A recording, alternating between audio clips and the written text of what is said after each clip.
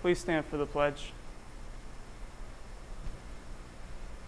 I pledge allegiance to the flag of the United States of America and to the republic for which it stands, one nation, under God, indivisible, with liberty and justice for all. Good morning, McDowell. Today is Thursday, March 16, 2017. I'm Sammy Deifel, and here are your morning announcements.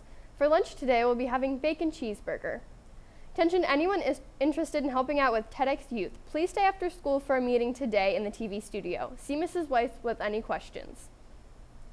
Tickets are now on sale for the Center of the Performing Arts production of The Addams Family.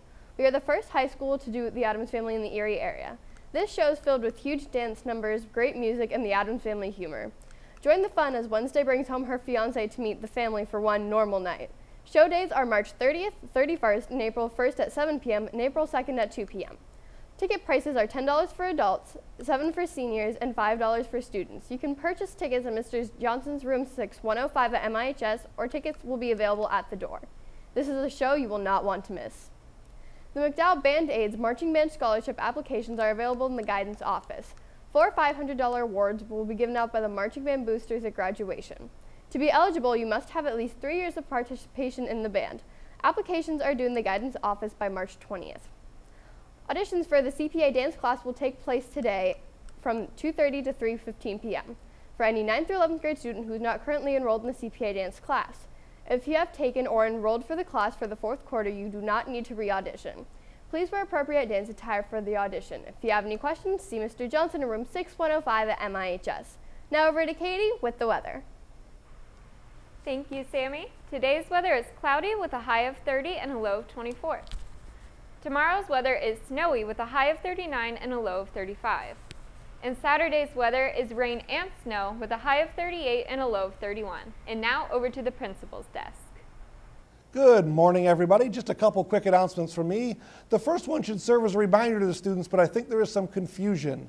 When you are in instructional time and you leave to go use the restroom, that does not mean that you should have your phone out. We are seeing too many students with their phones out in the hallways when they're either going to guidance or going to use the restroom or going to the office. That should not be the case. Instructional time is instructional time. Please keep your phones away. The whole appropriate use at appropriate time. The second one deals with tutorial. Although tutorial time is getting better, there's still a little bit too much traffic for me in the hallways during that time. If you assign out of one class and are going to another to see a teacher, you must have that pre-signed pass, and you will not be returning to your tutorial. We are asking students to understand that moving forward, when you choose to go see someone during tutorial, you will stay at that site for the remainder of the tutorial time. If you have any questions, feel free to see me at any time in the office. Thank you very much, and now back over to Sammy. Thank you, Dr. Kavanaugh, and here are your high school announcements. Any students interested in becoming part of the MIHS morning announcement crew in the TV studio for the 2017-2018 school year will have to sign up for the half-credit broadcast journalism course. This course will be offered every quarter during first block to allow for the announcements to be broadcast live. This course will also be one of those that can be taken multiple times and therefore can be scheduled 2 quarters in a row if students want to be in it for a full semester or multiple years.